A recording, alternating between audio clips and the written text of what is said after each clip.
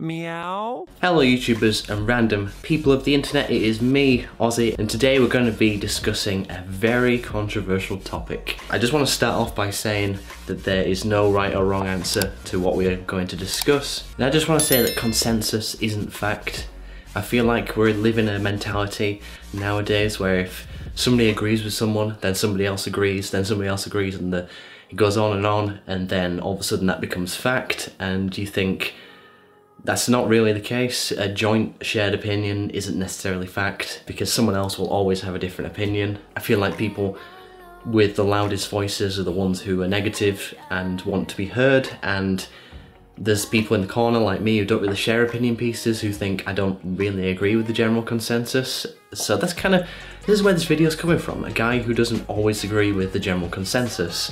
And the topics I'm about to discuss, I pretty much disagree with almost all of what's happened, apart from one really, which I think was very beneficial. We're going to take money out of the equation just for the purposes of hyperbole, because when it comes down to money, if you're purely going to put it down to a business perspective, then I guess maybe all of these were the right thing to do. But if we're going to talk about artistic integrity, just creativity in general, and just the vision of certain people, then this is a topic I want to discuss. As a filmmaker, I find it very important that a filmmaker's view isn't changed. Obviously it can be discussed, like within a company. That's kind of why films have so many people involved, because you need to bash your ideas around, because if you're stuck in with a tunnel vision, then you kind of warp your perspective a little bit and you become very fixated on one thing. You need input. Input's good. I know that from making short films. Like, the best work I've made is collaborative efforts. So example number one. SFPD! Meow?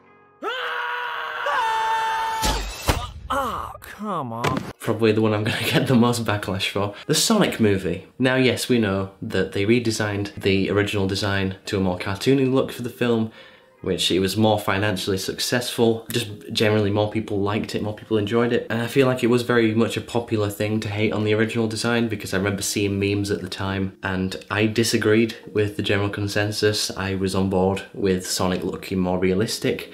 If you were to ask me, if you were to do a live action Sonic film, then I'd say, well, you'd obviously make Sonic live action, because if you make him a cartoon, from my point of view, that takes you out of it. Like, I'm always taken out of movies that do that, where they're very obviously CGI, and it just really takes you out of it, at least for me. So when I watched the film, well, I enjoyed the film. It had a lot of good emotional beats. I still felt a little bit cheated, maybe not the right word, but I kind of felt taken out of it because I just looked at Sonic and saw it was this glossy thing and it just wasn't real. So personal preference, I prefer realism. And there's no denying the fact that the original cut of the movie is different. We know from the trailer, I took 9 million steps today was cut out. Look at this! I took 9 million steps today. The original scene where Longclaw dies, that was taken out. And I feel like a lot of things were chopped and changed because of the new design, and I feel like the original vision of the film was lost. I mean, was that better or worse? I mean, I don't know, we've not seen the original cut, we can't make our minds up because we've not seen it. But I still would absolutely love to see that original film. It felt a little bit more visceral, a little bit more real, and it's just something that I just really want to see. Not to say I dislike the new film at all, I do enjoy the film, but it does feel like a little bit of a mess in the edit. It feels kind of rushed.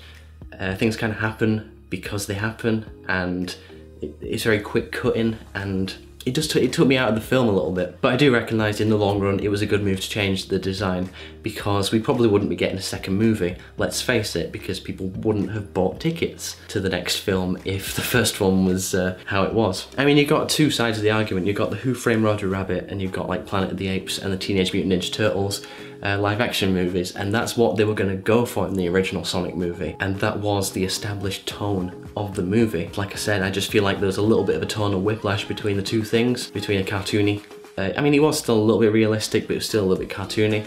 I feel like there was a very obvious difference, and it took me out of it. Like, for example, when he has the bomb stuck on his glove, like, Sonic didn't have gloves in the original cut, so it just didn't really make any sense. I just want to say it's not me moaning for the sake of moaning, it's just one of those things which I always want to see what people originally envisioned. But then again, it's kind of a bit of a tricky one, because Jeff Fowler said he was on the side of the fans. Did he just say that to save face? Maybe. Did he say that because he genuinely wanted Sonic to look more like he did in the games?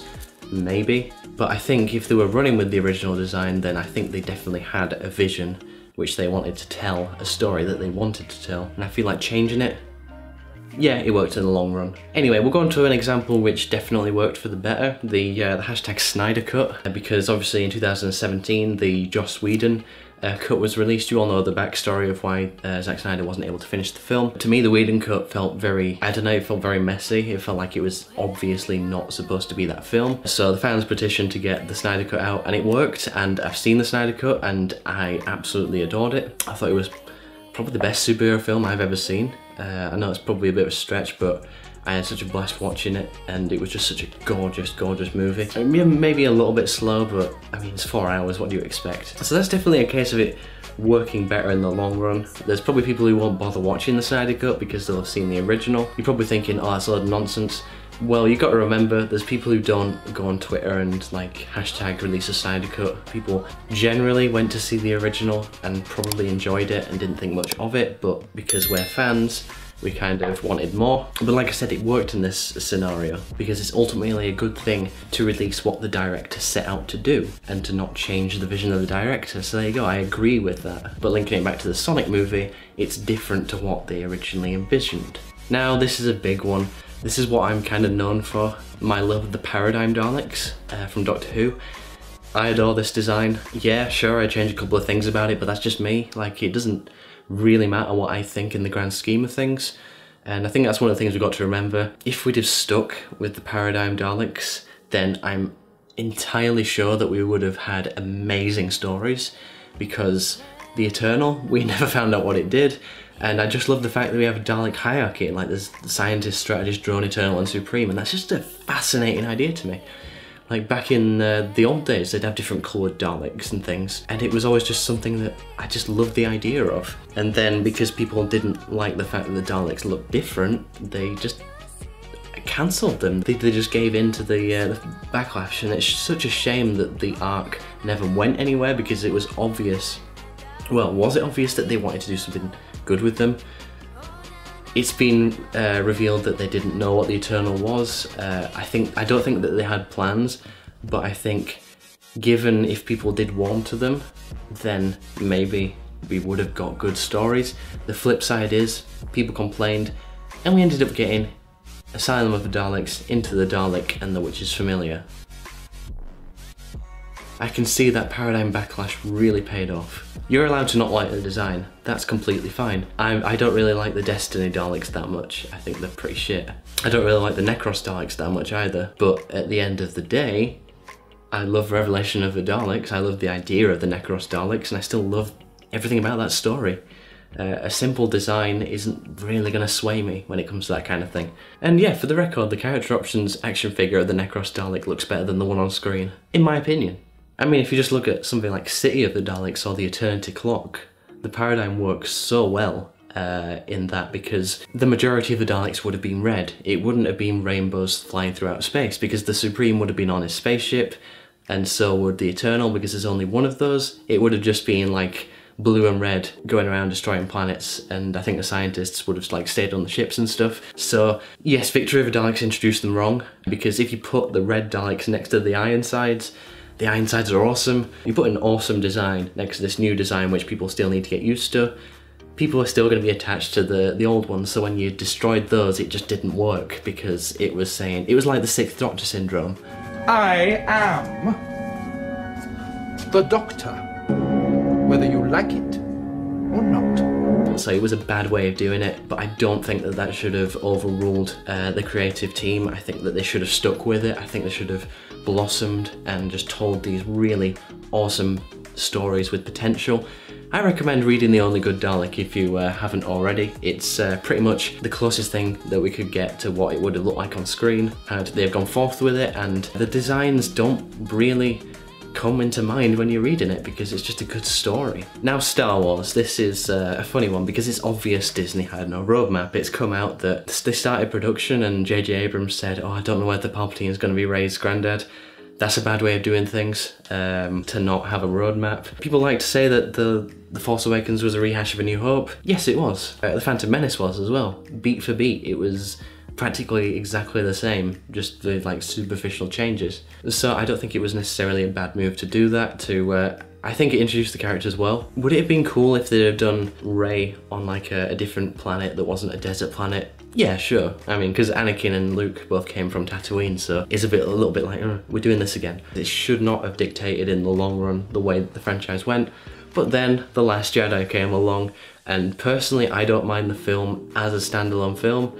It feels like it sticks out like a sore thumb when put next to all of the other movies. The tone is just completely different. Oh well. I kind of think that episode 9 shouldn't have gone out of its way to retcon things like making Rey's parents special or anything. I just don't think that that was necessary.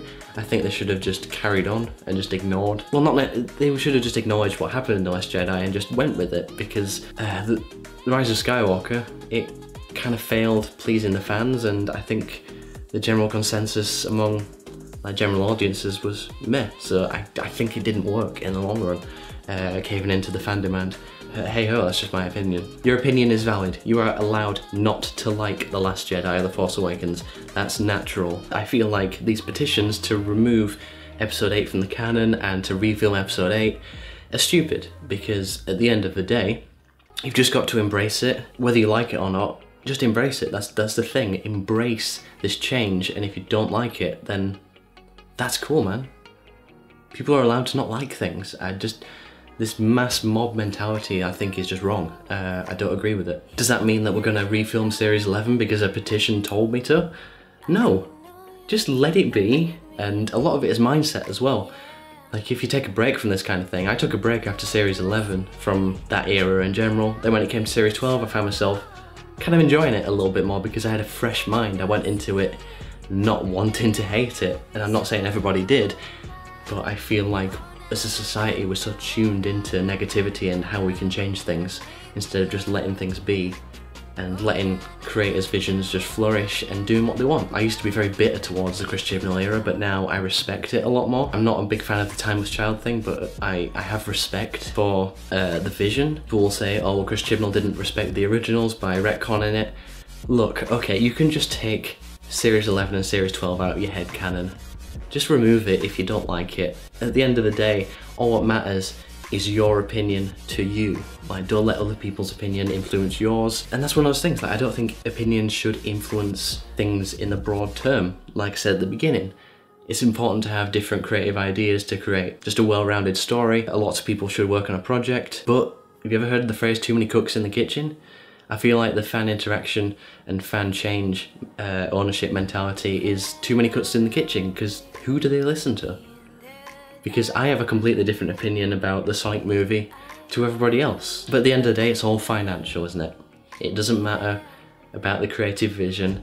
It just matters how many people are going to buy the tickets and what's going to sell well. But then again, that's not always a bad thing, because we wouldn't be getting a Sonic movie 2. So what am I trying to put across here? Well, it's one of those things, like, just if you're a creator, don't piss people off. I feel like you should do what you want, but also have courtesy to the fans in the fact that don't purposely try and wind them up by changing too much. I think that change is allowed, definitely. Like, for example, with the Paradigm Daleks, you're allowed to do something like that, but there is no right answer here, guys. Let me know down below what you think. I just don't think that there is a proper answer to this debate. It's all entirely subjective, but all monetary as well, so yeah, let me know what you thought of this, guys. Just thought I'd change things up a little bit, just try something different. So thank you for watching, guys, and I'll see you next time.